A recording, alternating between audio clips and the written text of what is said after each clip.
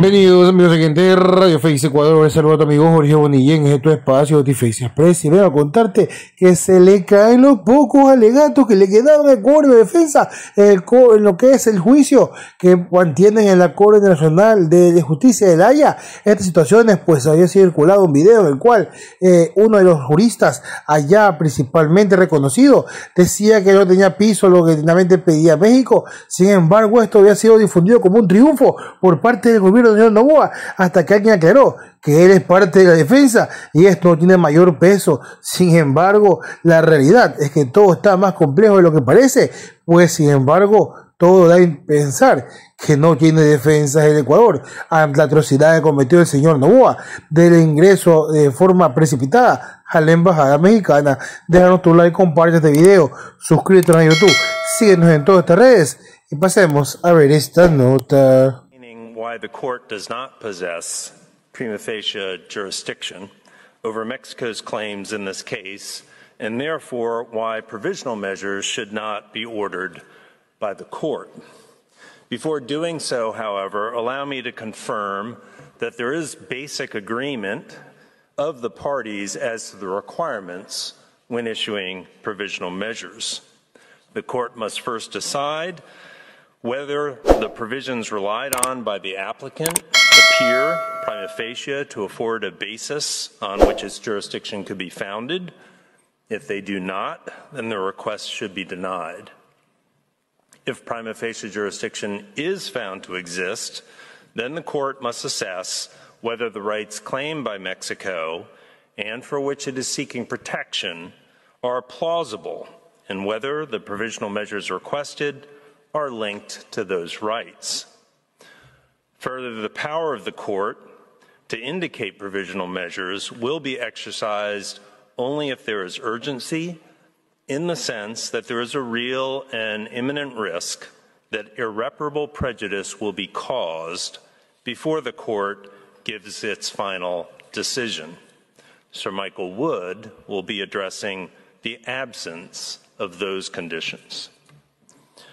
So I now turn to the central part of my presentation, which is that prima facie jurisdiction does not exist in this case.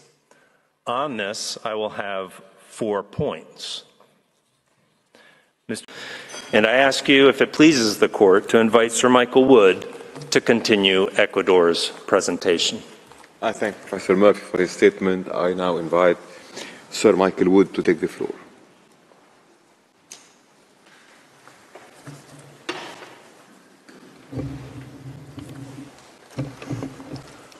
You have the floor, sir. Mr. President, members of the court, it's an honor to appear before you and to do so on behalf of the Republic of Ecuador. Mr. President, members of the court, I now turn to the final condition for provisional measures established in your case law, the requirement for a real and imminent risk of irreparable harm. As you have said, the court, I quote, has the power to indicate provisional measures when irreparable prejudice could be caused to rights which are the subject of judicial proceedings.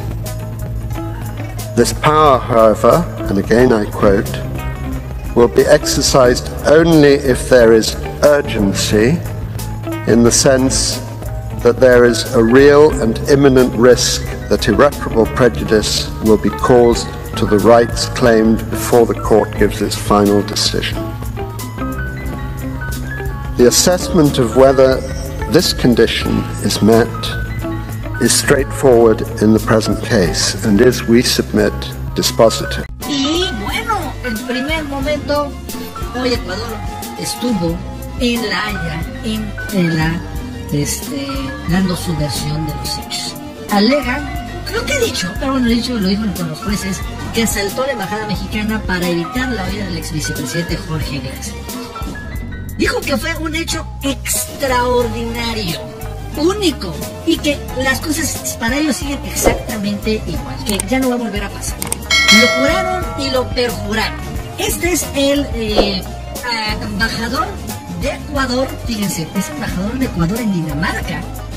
Él fue y es el principal abogado. Es interesante, Porque Ecuador contrató a un grupo de abogados internacionales, pero el principal exponente fue el embajador de Ecuador en Dinamarca. Y vamos a decir interesante lo que dijo, porque de una otra manera ya están aceptando, incluso están cediendo a las demandas de México ahorita. Vamos a escuchar.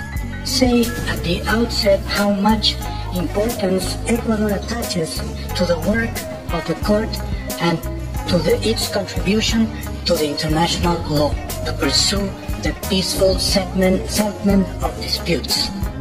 Estas tales cosas que está diciendo el embajador ecuatoriano son lo que México le pidió a la Corte Penal Internacional.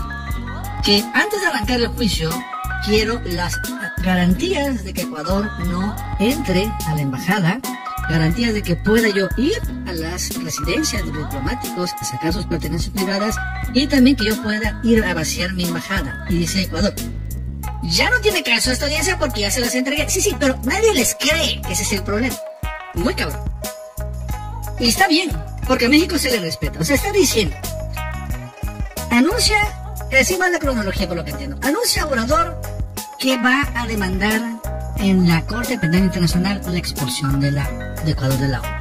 Entonces, en ese momento Ecuador envía una carta y dice, oye México, no hay problema, te regreso tu embajada, no hay bronca, no tienes que demandarnos. Lo ignora Obrador, va allá a la Corte Penal Internacional y lo primero que hace es le solicita medidas cautelares. ¿Y qué son estas, no? De que puedan llegar a la embajada, puedan retirar sus pertenencias, etc. Todas las situaciones que nos hacen plantear cómo se maneja en el país. Más les importa tratar de farandulear y quedar bien ante una gente que no tiene conocimiento de ese tipo de cosas y que sin embargo celebra algo tan mínimo cuando la realidad es otra. Muchos hasta incluso están teorizando de que todas estas situaciones, de que este alegato, que si esto hubiera sido propuesto por uno de los magistrados que controlan esto allá y no por un defensor, prácticamente abre las puertas para que invadan cualquier embajada. Sin embargo, esto no es así, esto es completamente descabellado. Esto es parte de la defensa y hay que aclararlo, porque si no, cualquier cosa se puede decir y esto va a trascender de forma negativa. Deja tu like, comparte el video, suscríbete en YouTube, síguenos en las redes y nos vemos hasta la próxima.